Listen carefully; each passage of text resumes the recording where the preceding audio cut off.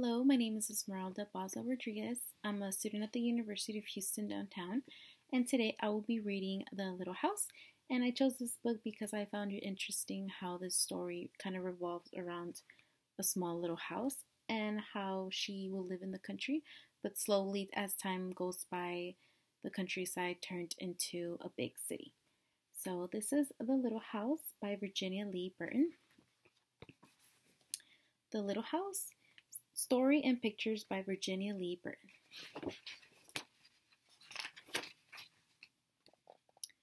Once upon a time, there was a little house way out in the country. She was a pretty little house, and she was strong and well built.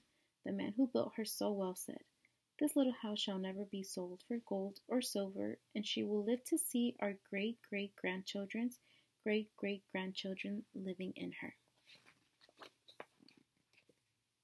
The little house was very happy as she sat on the hill and watched the countryside around her. She watched the sun rise in the morning and she watched the sun set in the evening. Day followed day, each one a little different from the one before, but the little house stayed just the same. In the nights, she watched the moon grow from a thin new moon to a full moon, then back again to a thin old moon. And when there was no moon, she watched the stars. Way off in the distance, she could see the light of the city. The little house was curious about the city and wondered what it would be like to live there. Time passed quickly for the little house as she watched the countryside slowly change with the seasons. In the spring, when the days grew longer and the sun warmer, she waited for the first robin to return from the south. She watched the grass turn green. She watched the buds on the trees swell, and the apple trees burst into blossom. She watched the children play in the brook. In the long summer days, she sat in the sun and watched the trees cover themselves with leaves, and the white daisies cover the hill. She watched the gardens grow, and she watched the apples turn red and ripen. She watched the children swimming in the pool. In the fall, when the days grew shorter and the nights older, she watched the first frost turn the leaves to bright yellow and orange and red. She watched the harvest gathered and the apples picked. She watched the children going back to school.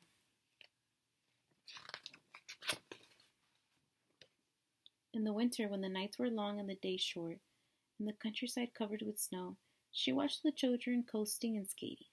Year followed year, the apple trees grew old, and new ones were planted. The children grew up and went away to the city, and now the night, the lights of the city seemed brighter and closer. One day, the little house was surprised to see a horseless carriage coming down the winding country road. Pretty soon there were more of them on the road and fewer carriages pulled by horses. Pretty soon along came some surveyors and surveyed a line in front of the little house. Pretty soon along came a steam shovel and dug a road through the hill covered with daisies. Then some trucks came and dumped big stones on the road. Then some trucks with little stones. Then some trucks with tar and sand. And finally a steamroller came and rolled it all smooth, and the road was done. Now the little house watched the trucks and automobiles going back and forth to the city. Gasoline stations, roadside stands, and small houses followed the new road. Everyone and everything moved much faster than before. More roads were made, and the countryside was divided into lots. More houses and bigger houses, apartment houses and tenement houses, schools, stores, and garages spread over the land and crowded around the little house. No one wanted to live in her and take care of her anymore. She couldn't be sold for gold or silver, so she just stayed there and watched.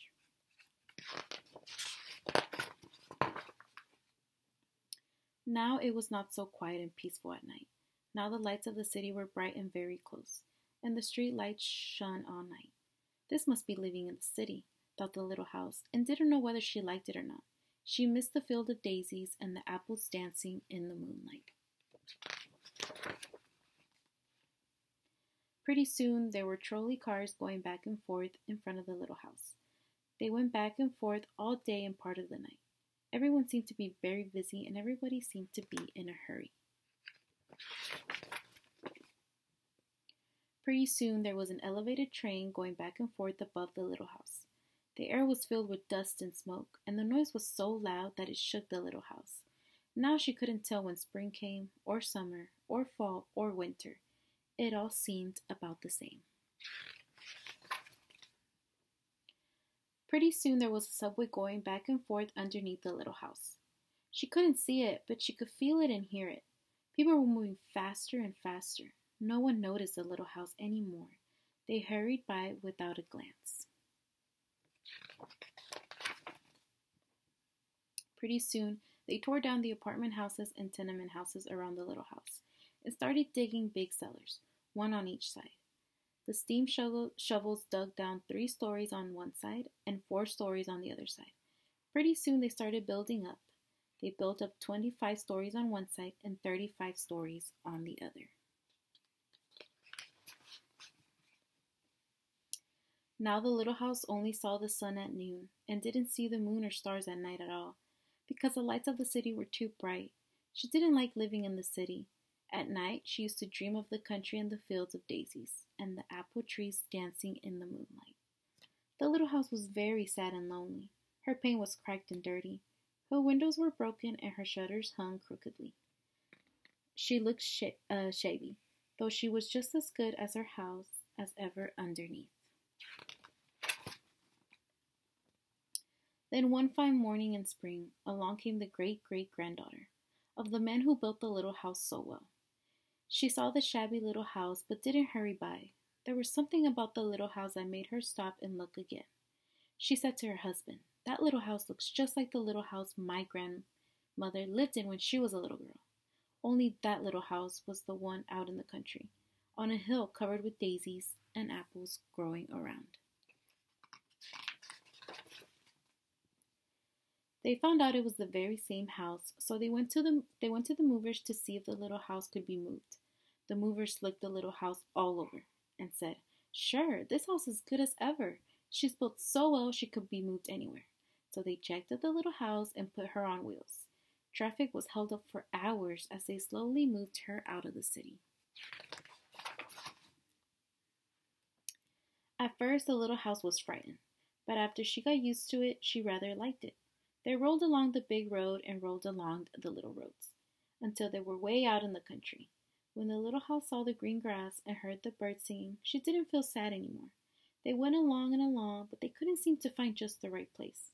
They tried the little house there. They tried the little house there. Her there. Finally, they saw a little hill in the middle of the field and apple trees growing around. "There," said the great-great-granddaughter. "That's just the place." "Yes, it is," said the little house to herself. A cellar was dug up on the hill, and slowly they moved the house from the road to the hill.